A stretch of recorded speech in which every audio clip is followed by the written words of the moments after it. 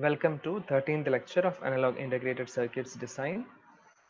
So far we discussed about single stage amplifiers, starting from common source, discussed all varieties of common source. Later we have discussed about common drain amplifier, the limitations of common drain. Then in yesterday's class we discussed about common gate amplifier.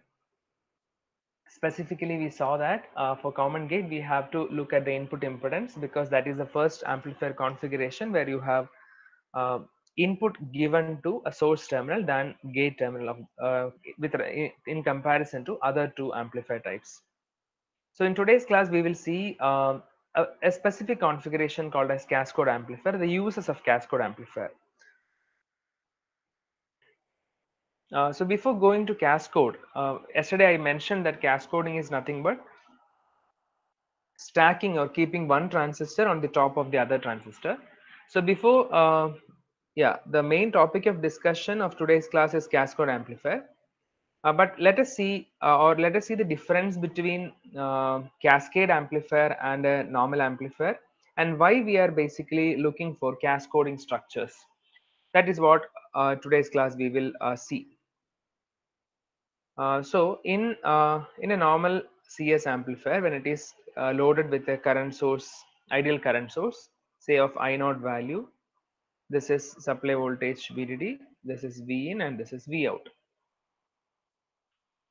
Now, I'm very sure that if I ask you the voltage gain of this circuit, you all will tell about this value as minus GMR0. Alright, so voltage gain we are very familiar.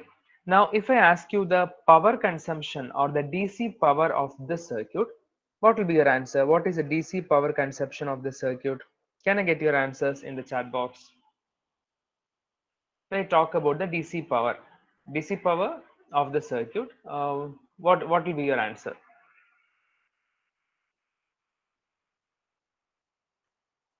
Can I get some response in the chat box? Yes. VDS into ID. All right. Um, any other answers? Don't know. Okay, that's all right.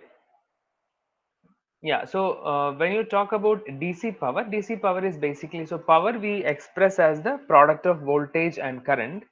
So when you ask about DC power, it should be the product of DC voltage and DC current, right?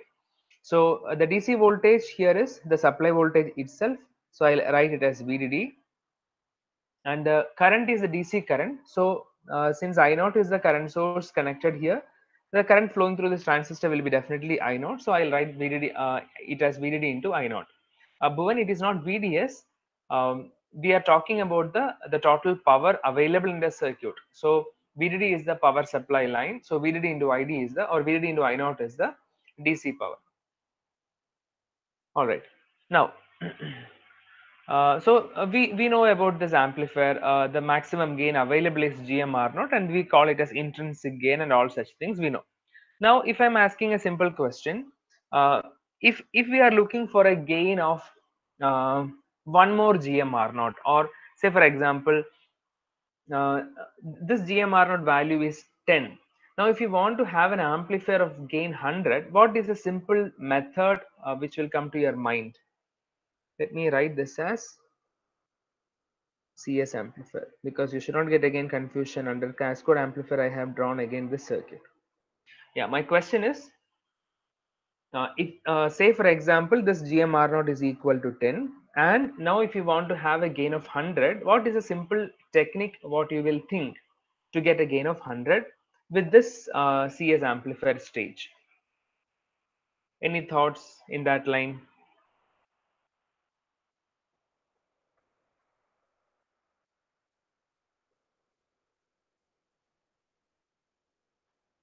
Cascade one more amplifier. Yes, that is right, Anushka. So the very common method or common technique is, yes, each with gain of 10, add another C7H. That is right. So what the common method what we use is, when I say common method, this is one possibility I'm telling. But that doesn't mean that this is what we usually do in all practical cases, right? Yeah, so we would like to add one more amplifier stage. So when I say we are adding one more amplifier stage, this is V in, this is the V out of first stage. but that will be connected to Vin of the second transistor, and we are expecting that this is the say this is I naught, this is also another I naught, and this is the final output. This is VDD. Now there are two transistors here, M1 and M2. Now if I want to write, say I'm just marking this node as Vx, this is Vx. I'll mark this node as X, and I'll write what is Vx first. What is Vx? Vx is equal to the gain of first stage is minus Gm into R01 into Vin. Now what is Vout? Vout is equal to minus Gm2 into R02 into Vx. So I can write Vout as minus Gm2 R02 minus Gm1 R01 into Vin, or I can write gain as Vout by Vin, which is equal to Gm2 R02 into Gm1 R01. Minus and minus will get cancelled.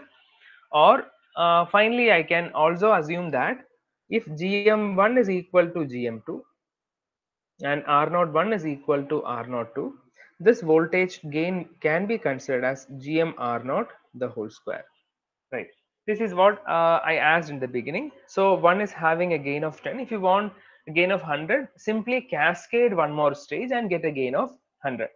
Right. So this is very common. This is logical also to think in this way. But now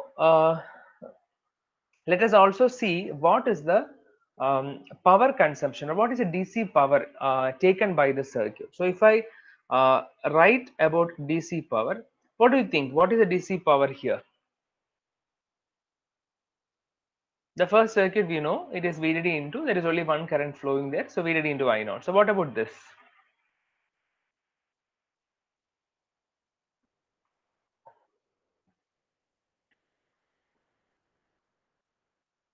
Can I get some response in the chat box?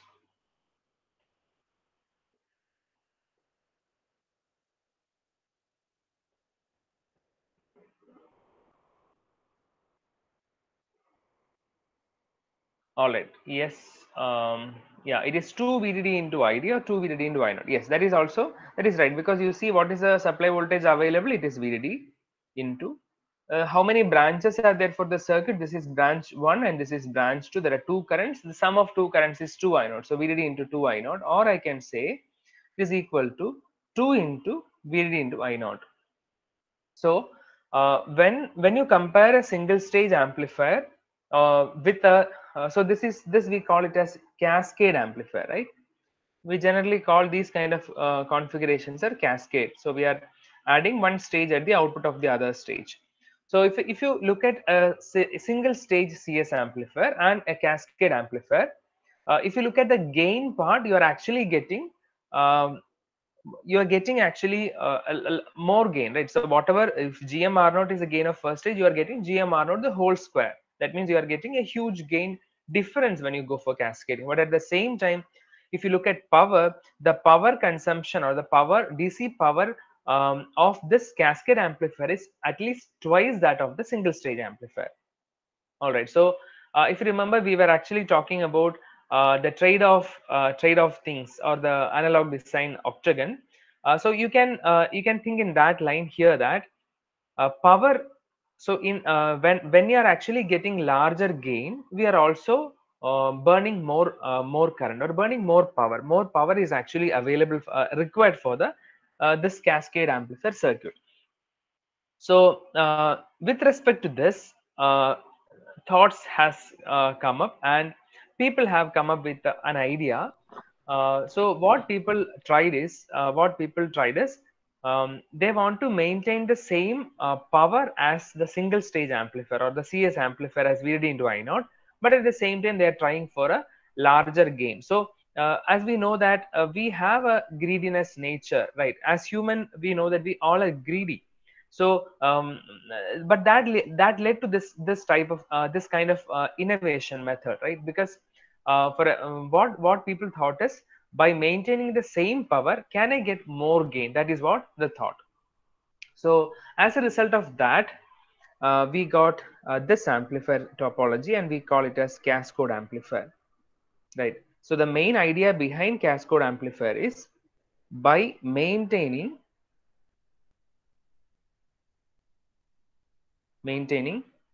same power as that of a single stage CS amplifier,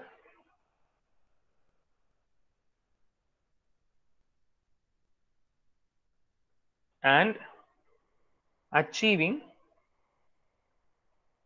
the gain of a cascade amplifier.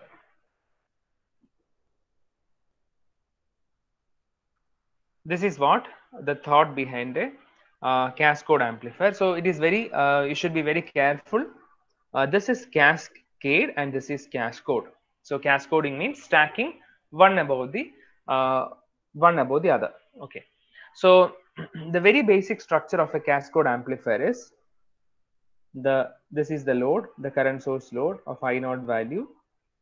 So what we do is, this is our input transistor where this you are providing V in. Say I'm calling this as M1.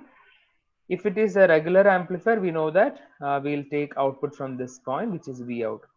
Now cascoding means we are adding one device here. How are we adding?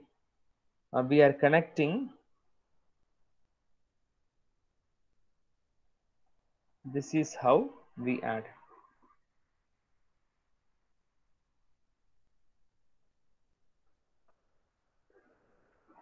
This is V out, this is V in, and this should be suitably biased. That is why I'm just writing it as V bias, and this is transistor M2.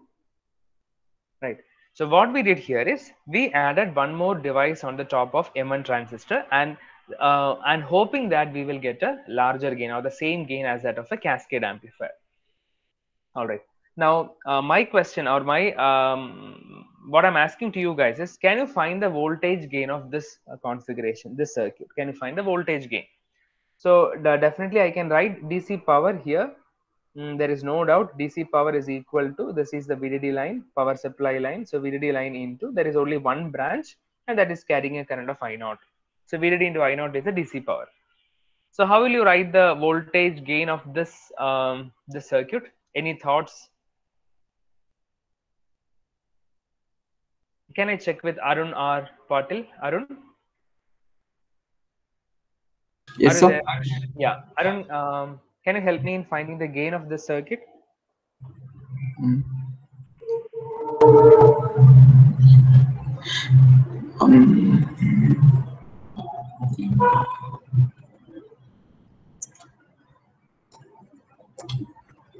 Not sure, sir. Okay, for all CS amplifier types, how can you write gain? How will you write gain, or how will you find gain? AV. Generally, how will you find gain? So GM parallel, Mm, not GM parallel. GM. So GM R not. All right. Yeah, Arun, no problem. You just I'll check with some others. Please do Yes, contact me after the class. All right. sure, Okay. sir. Yeah. So let me check with Aryan. Aryan R. Yes, sir. Yeah. GMRD by 1 plus GMRS. GMRD by 1 plus GMRS. So did you see this as a common source with the degeneration? Yes. Yes, Okay, sir. Aryan. Yeah, I Yeah. understood. I thought. Okay, what I'm understanding from your answer is you are thinking that this is same as a common source with degeneration, right? Okay, sir. Yeah. Yeah, the answer would have been true if you replace RS with something, but that would have been true if if the circuit was like this. If V in was connected here, and if V bias was down, then you can Oh, definitely think this as a common source of degeneration. But now you see, V in is okay. to the bottom device. So Yeah. generally, how will I write this? Generally, we will write AV as minus GM into R out, right? For all common source transistors, that is what we have done. This is true Yes. for all linear amplifiers, but most accurately, we can use this with a common source configuration. So look at the circuit. from where input is taken, input is given to gate, source terminal is common. Now this is a drain, but output is not taken from the drain of this transistor, but it is taken from the drain of another transistor. Yes, sir. All right. Now we can definitely say that this stage, the first stage, since the source is common and since the drain is providing the output signal to the next transistor, we can think this as a common source stage. Now, Yes, what sir. about the yeah? And all right, Aaron, I am explaining. No issues. You can mute. Now, for M2 device, if you look at M2 device, the signal coming or the input signal available for M2 is at source. This is the terminal where the M2 device is getting the signal, and that signal is coming from the previous transistor, M1 transistor. Now, output of this M2 is taken from the drain. What is a gate here? Gate is common. That means this stage or this transistor is actually acting as a common gate stage, right? So this is how we will understand. Now let us look at the voltage gain of this circuit. AV can be written as minus GM into R out. So what is R out in this case? How will I write R out? Generally, we know how to proceed with R out. We will short the input. I'll just draw the equivalent circuit to find R out. So when I'm finding R out, this should be grounded. This also should be grounded, like all DC voltages, and the input signal is also grounded, and this is the point. And here I am actually connecting a test voltage, and I am calling this as V test and this as I test. But in the equivalent circuit, we also know that we have to make this current source open, right? Since this is a DC current source, and when we go for output impedance calculation, current sources should be made open. So when I do that, what is impedance seen here? The impedance seen here is infinity. So what is impedance seen down? This is as same as a in the rapid simplification, the fifth one, right? I'll just go back and show that.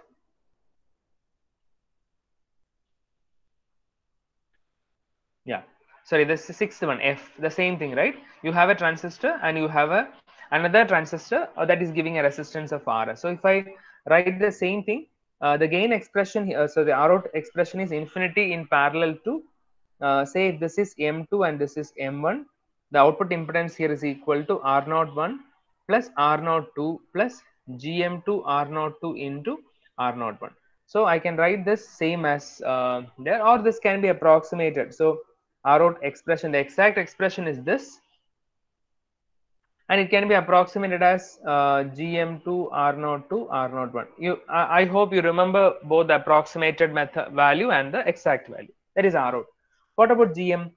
So when you find GM, we will actually short the output node. Again, I'll just draw the equivalent circuit for GM.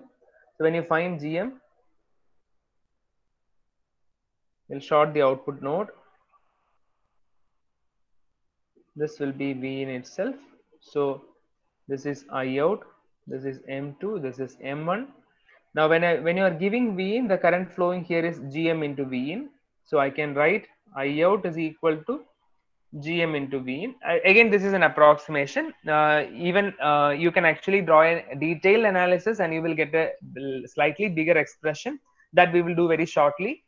We will get a slightly bigger expression, but that also can be approximated to this, and I will say GM is approximately equal to GM1 of the input device. If that is the case, I will write the voltage gain in this case as, what is voltage gain? Voltage gain can be written as AV is equal to minus GM1 into the R01 plus R02 plus GM2 R02 into R01. So if I'm approximating the impedance inside, it is GM2 R02 into R01. If both GMs and R0s are same, it is same as minus GM R0 the whole square. Only thing is there is a inversion in the gain. All right. So now if you look at the gain expression, you can see that the gain is same as that of a cascade, but you are getting that with the same DC power as that of your CS amplifier. So that is the technique of cascoding. And when you say cascoding, you are stacking one transistor on the top of the other.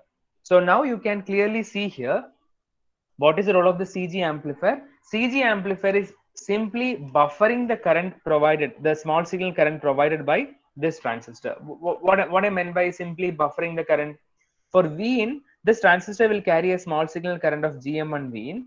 That current is simply buffered here, and that is available at the output as GM1 V in. That is giving you a capital GM of small GM1. All right. I hope this is clear. If you have questions, you can ask.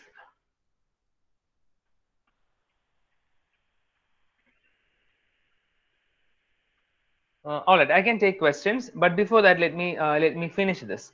Now, I have drawn the initial circuit diagram of cascode amplifier by using a current source here. Right, you can see the current source, an ideal current source is kept here.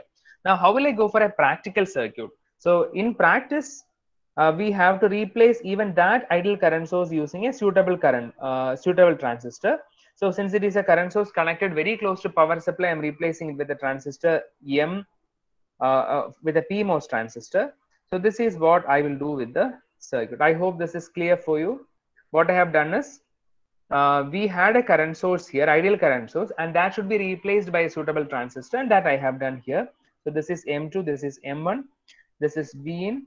So this is bias 1, this is another bias, V bias 2. So this is the equivalent circuit. So this is the circuit of cascode amplifier. So let me write it here as cascode amplifier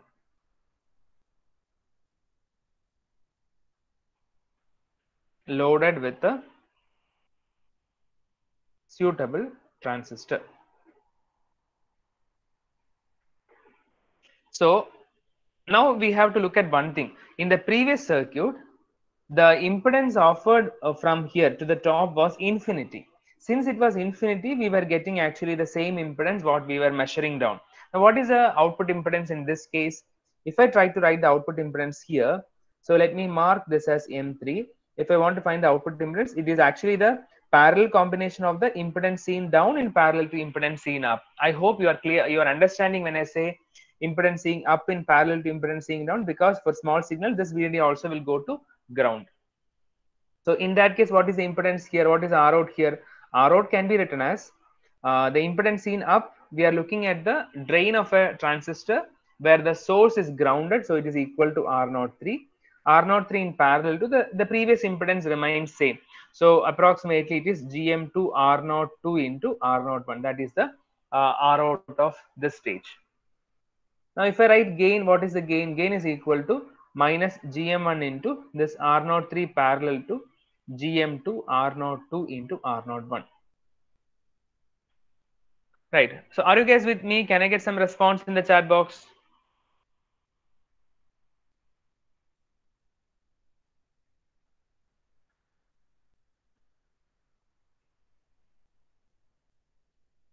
All right. Yeah. So, this is the voltage gain.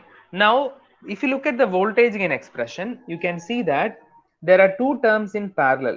So one is quite large term where GM2 R0 to R01 is a huge term or a large term, but the other parallel combination resistance is R03, which is comparatively small, right? So in such case, when there are two resistors in parallel, the parallel combination value will be the resultant will be smaller than the smallest value that we already know. If that is the case, you will actually get a voltage gain which is smaller than GM1 R03 only, right? Because the parallel combination or the resistors or the impedance seen up and impedance seen down is not exactly balanced. You can see a large impedance seen down, but a small impedance seen up. So the parallel combination will be definitely smaller, and you will not get the gain as you are expecting, right? So the apt way or the ideal way to load or to provide a load to this cascode amplifier is by including suitable number of transistors. What is meant by suitable number of transistor? If I am using only one transistor to the top, the resistance will be only R0 from here. So in order to improve that, what I will do is I will add one more transistor here, and from here I'll tap the output. So let me call this as M3 and this as M4, and the remaining transistors will be same as such. So this is V in with M1, this is some V bias 1, this is V bias 2, this is V bias 3, this is VDD, and this is M2. So what I have done here, I observed that the impedance seen down here and the impedance seen up here, both are different. So the parallel combination will give you a smaller value. So in order to have a better gain, I added one more transistor here, right? So now you should understand what are the different transistors here. This is actually the input device, right? Now what is this device M2? M2 is basically a cascode to the input device. Added a cascode transistor to the input device, and basically cascoding improved the impedance, thereby improved the gain. That is what we saw. Similarly, this is actually the load device, and this M3 should be identified as a cascode device to the load, cascode to the load. So finally what is happening, what is the impedance seen down? The impedance seen down is GM2 R02 into R01. I hope you remember. See, when we have two transistors of this form, say this is M1 and this is M2. So you can see that if you look from this point, the impedance is R01. The same resistance, if you see from the drain of another transistor, this impedance will be improved or magnified by the intrinsic gain of M2. That is why we write the impedance as GM2 R02 into R01, which is the shortcut or the approximated value of a yes, Avinash, I'm coming to the swing expression. Yes, that is true. What you are telling is right. All right. So M2, the impedance seen at the drain of a single transistor is R01, but the same resistance, if I see from the drain of another transistor, it will be magnified by the intrinsic gain of that transistor. So GM2 R0 to R01. Same thing can be observed here. The impedance seen down is GM2 R0 to R01.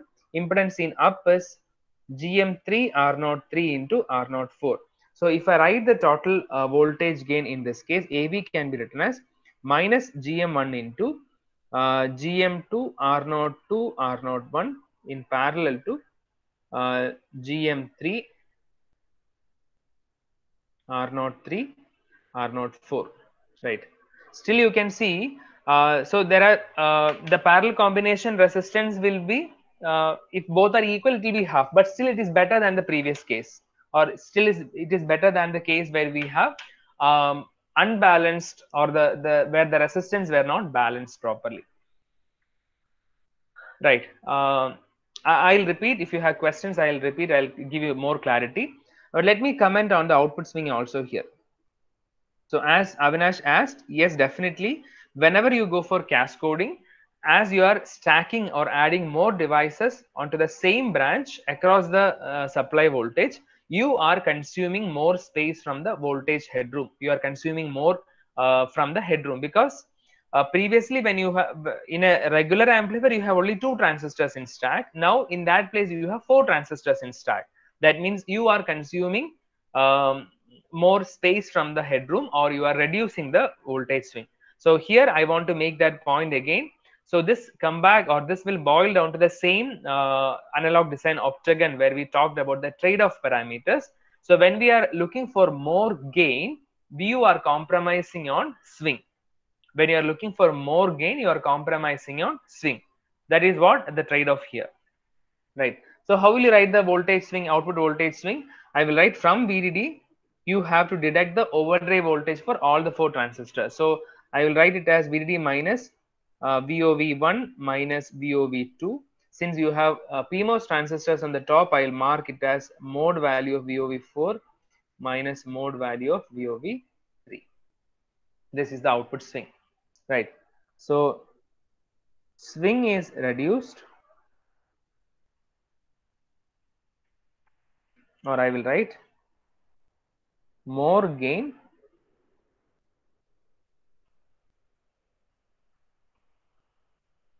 is available at reduced voltage swing.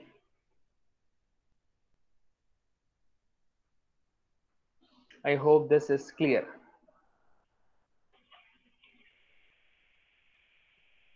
All right, so this is very, very important, the structure of a cascode amplifier. A normal proper cascode amplifier will have an input device. There will be a cascode for the input device. Similarly, on the load side, there will be a load and there will be a cascode to the load. And this is actually the basic structure for a operational amplifier, that what we will see in the second unit of this course. All right, so if you have questions, please stay back and ask. Thank you so much for joining.